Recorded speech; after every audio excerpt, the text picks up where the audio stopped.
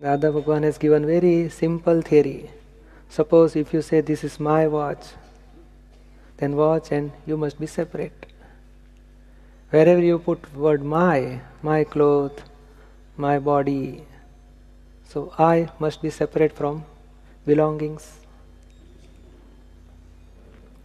So all belongings comes in my department. So you are honor, so you must be separate from all belongings. Then what about your mind?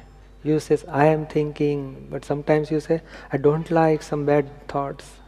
So you don't like is another part and bad thoughts are another part. So both must be separate. So thoughts are, you say, my thoughts, so you are honor, so thought must be separate. My speech, so separate I and my. What comes in I, what comes in my. My thoughts, my intellect. Ego comes in I or my. My ego. How you said to me, my ego hurt. So it is my department, not in I. So you are totally separate from ego also. Then outer things, my wife, my children, my husband, my business, my job, my property. Obviously it is totally separate from you. So here what happened, I and my, they're mixed. But sometimes we say, I am hurt. I am hurt. Yeah. I am engineer, I am doctor, I am husband. But you are permanently husband? If your child comes, so you are husband or a father. So with respect to wife, you are husband. With respect to child, you are father. With respect to father, you are son. So it is also relative, it is also temporary. With respect to train, you are passenger. So what is really you are?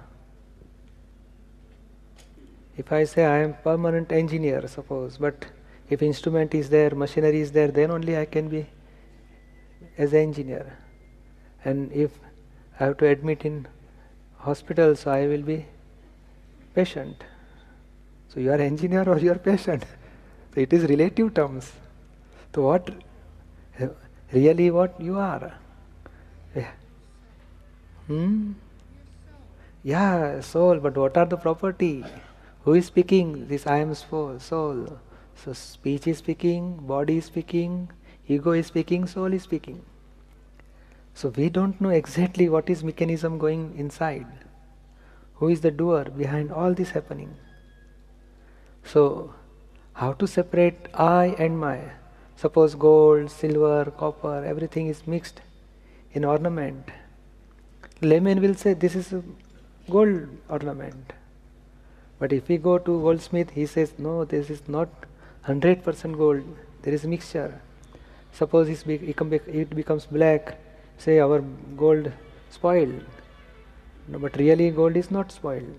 It is pure inside. So which part is spoiled? So you must know, but layman doesn't know. Because silver, if a mixture in silver is more, it becomes black. Sometimes copper is more, it becomes green. So here we know in general what happened to ornament.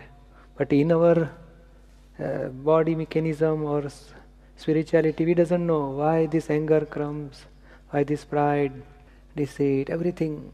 So we are believing that anger, soul is doing anger. But really soul is doing anger? Other element is there with soul.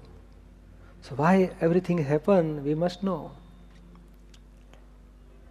So separation of gold and other element, if you say I will worship for 12 hours every day, still you can separate gold from other element? No. If you do meditation, still you cannot separate. You chant any mantra, still you cannot separate. If you do puja, whatever, but still you can't separate. How to separate? If you want to separate gold from other element, what you have to do? You have to go to goldsmith only.